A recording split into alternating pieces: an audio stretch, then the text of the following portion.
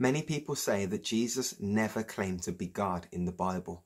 So what I've got in this video is a number of statements in the Bible that ascribe Jesus to doing certain works that were limited to God alone in the scriptures. And by fulfilling these, Jesus is pointing to the fact that he is God. The first one is that Jesus forgives people's sins and knows the hearts of men. Knowing their thoughts, Jesus said, "Why do you entertain evil thoughts in your hearts?" Which is easier to say, "Your sins are forgiven," or to say, "Get up and walk"? But I want you to know that the Son of Man has authority to forgive sins on earth. Matthew 5 verses 4 to 6. Jesus also claimed to be the Christ, the anointed one of Israel, and that his believers would follow his voice. They would be his flock and his sheep. "If you are the Christ, tell us plainly," Jesus answered them. "I told you, and you did not believe. The works that I do in my Father's name bear witness about me, but you do not believe me because you are not among my sheep. My sheep hear my voice, and I am known of them, and they follow me, and I give them eternal life, and they will never perish." Jesus here was clearly claiming that he is the good shepherd and the sheep hear his voice and they follow him. Jesus also claims in the scripture complete oneness with God. "I and my Father are one."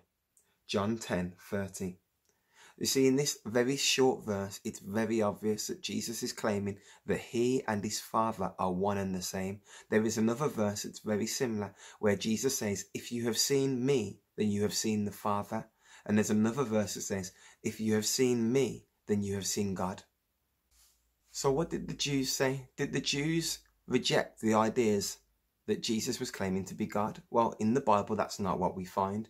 We find that the Jews were not particularly happy with Jesus and they accused him of blasphemy. And the reason he was accused of blasphemy in the Bible is because in the Bible it portrays that the Jews thought that Jesus was claiming to be God. And this is very clear. The Jews consider it blasphemy because Jesus claimed to be God in the Bible. The Jews said this to Jesus: "It's not for a good work that we're going to stone you, but for blasphemy, because you, being a man, make yourself God." Clearly, the Jews believed that Jesus was claiming to be God. Elsewhere in the Bible, we find that the blood of Jesus is described as God's own blood, as if it was shed by God himself. And so let's have a read of these kind of verses. "Pay careful attention to yourselves and to all the flock which the Holy Spirit has made you overseers, to care for the church of God, which he obtained with his own blood," in Acts 20 verse 28. And we also find in the book of Acts and in the book of Timothy and in various other books in the Bible that Jesus is described as both the Saviour and God in a very, very interesting Greek phrase, which when you look at it points to the fact that Jesus is both God and Saviour. Let me read this phrase to you.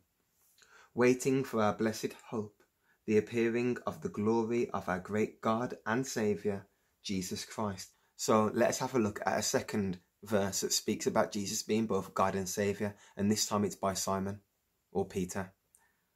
"Simon Peter, a servant and apostle of Jesus Christ, to those who have obtained a faith of equal standing with ours by the righteousness of God and Saviour Jesus Christ." And that's in 2 Peter chapter 2 verse 1. We also find in the Bible that Jesus is described as being worshipped, and we know that the Old Testament was very strict and the only person that you could worship in the Old Testament was God. But now Jesus is physically God in the flesh. In the New Testament, we find that Jesus allows people to worship him. And let's have a read. "And those in the boat worshipped him, saying, 'Truly you are the Son of God.'" And that's Matthew 14 verse 33. There are so many phrases here that clearly ascribe Jesus to being God, and there are so many more in the Bible. I want you to be aware of these because Jesus clearly is saying that he is the Father and that he is God, and that the two are equal with one another, and that he has the power to forgive sins, and there's none that's righteous, no, not one, but yet Jesus is considered good and perfect and without sin. We find constant sightings in the Bible of Jesus being both God and Saviour in a way that always describes Jesus Christ as being both God and Saviour.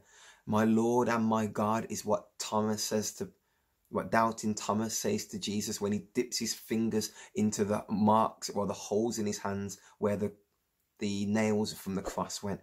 We constantly find these through the scriptures. Please do like and subscribe to my channel, Jesus Doctrine, to stay up to date for new episodes of my channel.